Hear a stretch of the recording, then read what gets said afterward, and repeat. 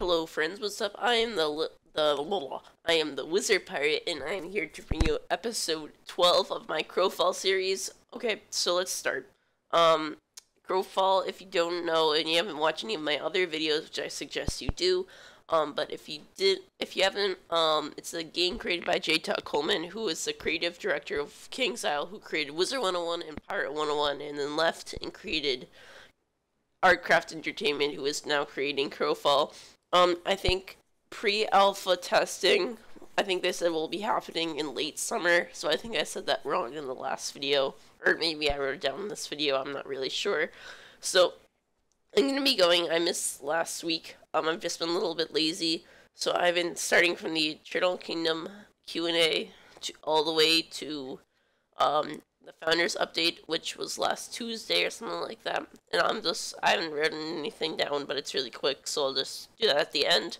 So let's get started. Okay, so over to the Eternal Kingdom Q&A. Sorry, I have a cold, so I may be sniffling a little bit. Okay, so the Eternal Kingdom stands, EK stands for Eternal Kingdom, and CW stands for Campaign Worlds. I don't think I'll be using those for any of my videos. I think they kind of sound weird, but that's just my preference. So the crafting and economy system will not only have things for Eternal Kingdoms, but will also have items that you may need for the Campaign Worlds. So it won't, when you craft something in your Eternal Kingdom, it won't just be like cosmetic items. You'll also get furniture. But then you can craft like swords and equipment for the campaign worlds. Eternal Kingdoms have a lot of common in the Dying Worlds in ways that, in conceptual, like they'll look alike and you can kind of do the same things, except not technical and design changes, like you can't like edit the world or anything like that. Campaign worlds are the primary purpose for Crowfall, but, Artcraft is making possibilities that the Eternal Kingdoms will be big enough so that you can get a good experience without even touching the campaign worlds in the game. So what they're saying by that is that you could just play, in the Eternal Kingdoms for like a year, and you get your money from it because there's so much to do. So if you didn't even touch the campaign worlds, even though that's like their main focus, you'll be able to do that. I kind of want to do a lot more in the Eternal Kingdoms than I do with the housing system in Wizard 101 and Pirate 101.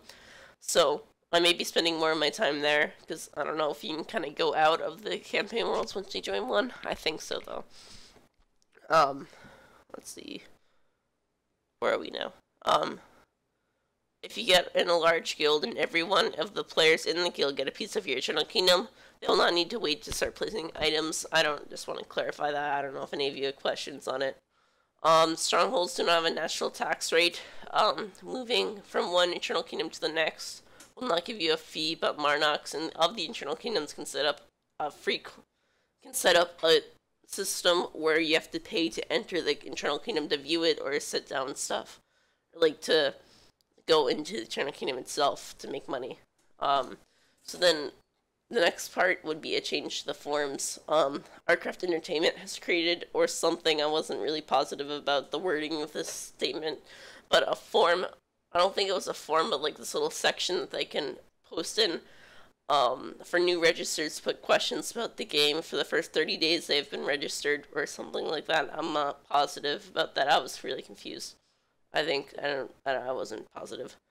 So how this works is that the forums will be limited to people who aren't backers until the beta tests that they will be needing will come in next year sometime. So I think my guess for right now for the testing would be pre-alpha is in late summer. So that's like August, September, and then they go into normal alpha in December, maybe like Christmas time, because that'll be a year after they made the play to crush stuff. And then maybe next summer will be the beta. So I probably won't even get to play the game until beta. But maybe I can find someone that I can use footage and watch in Skype or something. So, yeah. Archetype update, the Centaur. The update really just talked about lore and a little bit where the ideas of the archetype came from. There's a link in the description so you guys can view that. I will put it in. Okay. Okay. For the economy FAQ or FAQ or whatever, I haven't done this one, so there's no video I can bring you to see the whole thing, so I'm just doing it all right now. Let's see, I need to blow my nose. Okay. Sorry, I have like this really bad cold, so the mucus is all getting up in my face. Okay. So the two types of resources in Crowfall are resources used for crafting and ones that are used for conquest, so like battling and stuff like that. You can get the materials from the environment from certain monsters, like I guess the zombies. I guess I don't know what they call them, or places in the worlds like quarries, lumber mills, and mines, which are considered points of interest. Other points of interest could be something like strongholds, temples, and graveyards. The closest models of crafting systems would be something like Eve Online. I've never played Eve Online or watched a video on it or anything, so I don't know really what to say about that.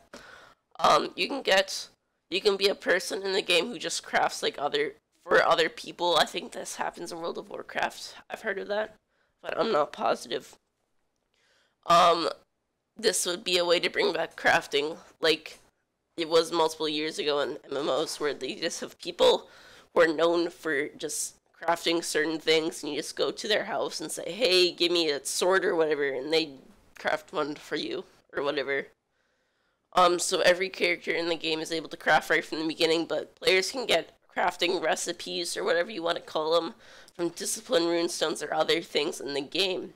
Crowfall recipes are not strict, so this will lead to a larger amount of exploration in the crafting system. When combining various types of ores, you will either get pure metal or metal alloys. Alloys are what they call a super fancy subcomponent. In crafting recipes, you can buy any type of item. In crafting recipes, you can use any type of item that you need. So it's saying you need 3 pieces of metal to make an iron chest plate or whatever they want to call them. You can put 2 pure metals and 1 alloy, and it just changes up the effects, I think, a little bit. Each recipe basically needs you to have a certain crafting skill to make it. You can craft the item without the recipe, but there's a very low chance of it actually being successful craft. So if you want to create a staff, let's say a magical staff, I don't know if that's a weapon. It probably is for like a wizard or whatever they're calling it. Confessor, I think they're calling it. If you're doing it right from the beginning, it could just, not work and you just wasted all that material. Or it could work and just be like it wouldn't be a very strong one or something like that. Getting the crafting skill for that certain staff or wand or whatever will allow you to reduce the chance of the failed craft and increase the quality of the item itself. Items like weapons will take small amounts of damage when it is used in battle, so just by using an arrow or a bow or something like that. But if you die, it will take a large amount of damage, so if you keep dying over and over, you'll slowly lose all your weapons, so you want to make sure that you have a good strategy so you don't die as often, which is that's gonna happen to me more than I want it to be. Let's take the time, 8 minutes, perfect. So now over to the Founders Update. It's called Founders Update Under the Surface. So it says, to put it simply, things are going along great. Even though it may look a bit quiet outside. We're working on the core comet as our first milestone. I keep getting mucus in my nose. I need to, God. Okay. Allergies, I mean, am I right? It just doesn't go away. Any VIP membership item included in the Kickstarter 2050 package will be in the form of transferable monthly VIP tickets. Game.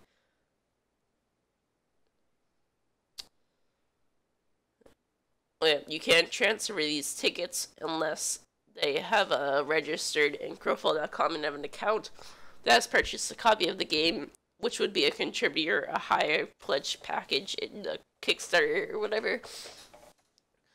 The gift recipient will need to have two-factor authentication enabled. And that's coming soon.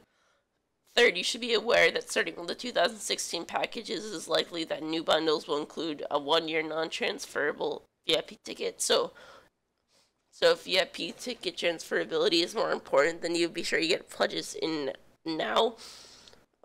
So be sure to do that if you want to do stuff. But additional Sapphire level members will notice additional rewards in your bundles. I don't know what number that is. It's probably over 100 or something like that. So if you got a Sapphire bundle, it came with a small castle, but you'll also get a large keep. If you get a Ruby bundle, you get a medium castle, but you will also get a small keep. Emerald, you'll get a large castle, but it will also get a medium castle. If Diamond, you'll get a Citadel, but you'll also get a large castle. And a Bloodstone, which is the highest. I think that was like $10,000 or $1,000, maybe. Not 10,000. I think it was 1,000. You get a palace, but you also get a Citadel. Lastly, you want to confirm your total purchase counter something later in June that automatically escalate. Testing phase. What is that saying? You'll be adding a total purchase counter sometime later in June. So example, if you started June but ended up spending more than this, or so if you start with like your package was $30, and you end up later spending more in the store to upgrade that, you'll be reaching a total of $60 if you get a second. If you pay another $60 for the game, you'll be a silver backer. What? Oh, you'll be upgraded to a backer level and receive the title badge inclusion in Beta 1. If you were a silver backer and spending $175 total, you'll be upgraded to a gold level and granted the badge title and inclusion in Alpha 2 and so forth. Okay, so that's it. So, anything new going on with my life? No, my cold should be over, so sorry about this. Everything else will be in the video on Sunday. I'm thinking about making this series bi-weekly, so every other week, just because it'll be a longer video. So I don't know if you guys want that. If any of you guys want to comment, even though I know none of you do, but if you do, please leave a comment saying what your choice is on that, because I know this is probably my most popular series. So I want to thank you guys so much for tuning in, and I shall see you guys later. Bye!